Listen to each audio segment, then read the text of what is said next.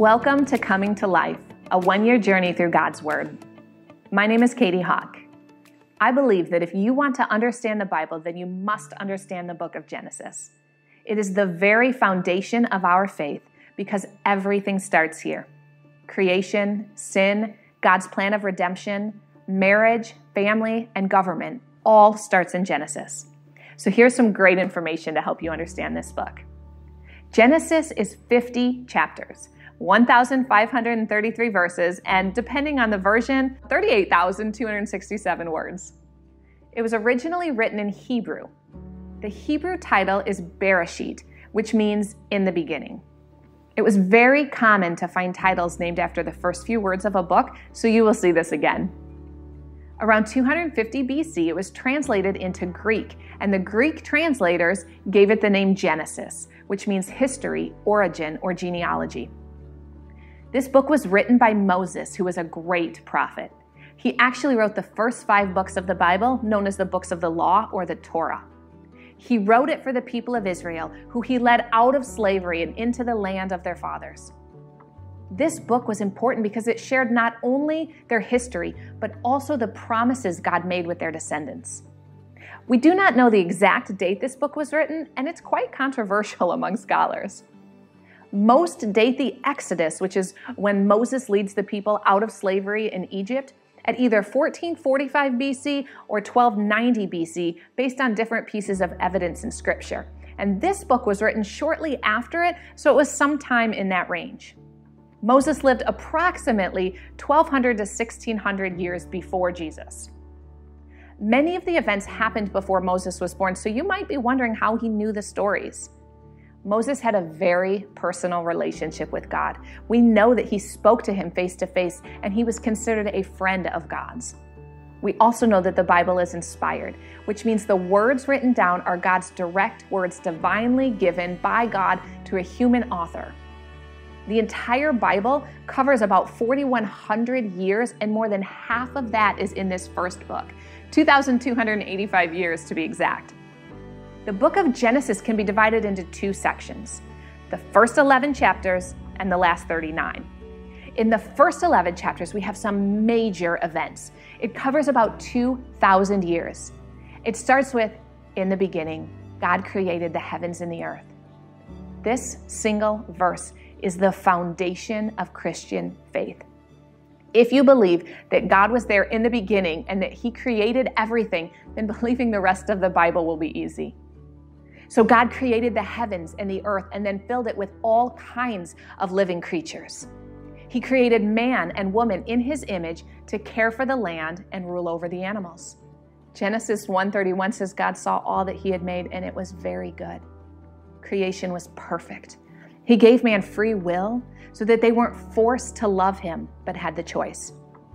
Adam and Eve, the first humans created in God's image, disobeyed the one and only command God gave them, and they ate from the forbidden tree. Fun fact, when people picture Satan tricking Eve, it is usually portrayed as a snake giving her an apple. But the Bible never says it was an apple, it just says it was a fruit. And there was no physical description of the serpent. We just know that it was the most cunning animal God had ever made. Most theologians believe the serpent likely had legs because the Bible says after God cursed him that the serpent was forced to crawl on its belly. Regardless, Adam and Eve's eyes were open to good and evil, and they hid from God because of their shame. Because of God's purity and perfect justice, Adam and Eve were banished from the garden and mankind was cursed because of their sin. Their perfect relationship was broken. Things went downhill from there. Because of man's separation from God, his flesh demanded rebellion. Adam and Eve's son committed the first murder against his own brother because of jealousy. Wickedness and immorality spread. It became so devastating that eventually there was only one family considered honorable enough to be saved from God's righteous anger. This was Noah. God had him build an ark and flooded the rest of the earth. Make note as you read this book just how many animals Noah brought on the ark, because it might not be what you've always pictured. Noah and his family spent over a year on the ark, 371 days. And when they finally disembarked, God gave them the rainbow as a sign that he would never flood the earth again.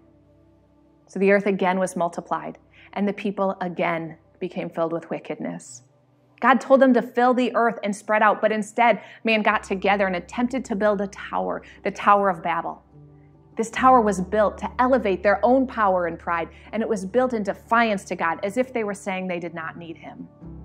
God could see the evil in their hearts, and he confused their languages, and this is when man finally left the area and settled around the earth. So now we're to the second section. God is going to shift from global events to local ones. This section only covers about 285 years. It begins with God calling Abram, who later becomes Abraham. He makes a covenant with him and makes 3 promises: great land, a great nation, and great blessings. Although part of his promise was for many descendants, Abram and his wife had no children, and they were quite old, 75 and 65 years old. Abraham has an incredible story. He refuses to trust God over and over again, yet he is later referred to as the father of faith. This is because through his trials and mistakes, he learns who God truly is and trusts him with the most precious thing he had, which is his son Isaac, who God blessed him and his wife with 25 years after his promise for a son. Isaac had 2 sons, Jacob and Esau. Jacob had 12 sons, and through them we get the 12 tribes of Israel. One of those sons, Jacob's favorite, was Joseph. Joseph is another one with an amazing story, one of my favorites. It shows us how God creates us for a divine purpose that is much bigger than we can see. It encourages us to keep integrity and faith despite our circumstances. It displays how suffering can be used for our good and to bring God glory. And it inspires us to be courageous and to persevere despite the fact that Joseph's own brothers sold him into slavery. The book of Genesis concludes with Joseph rescuing them and bringing them to Egypt to escape a great famine. Interestingly, they will live there for 215 years, with much of that time spent in slavery, which is a story we will talk about in our video on Exodus. It is amazing how many things happen in this one book. Here's what's most important. God knew man would sin, and he had a plan of redemption from the beginning. He established that plan through Abraham and later reaffirmed it with Isaac and then Jacob. Genesis sets the stage for the ultimate fulfillment of that plan, which would come years later when his son Jesus came to earth to set us free for eternity. Genesis is a book written to explain to the Israelites where they came from and where they were going, but is relative to us today because it shows us how God had a plan for us all along. When you read this book, I hope that you see how incredible God is. His magnificent power over creation, his righteous anger over our sin, his incredible mercy and grace that allows him to love us despite our iniquities. God desires to bless you just like he did Abraham. I hope that the information shared today helps you grasp how interesting the Bible is so you develop a passion for reading it.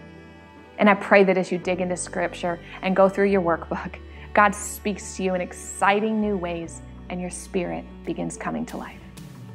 God bless.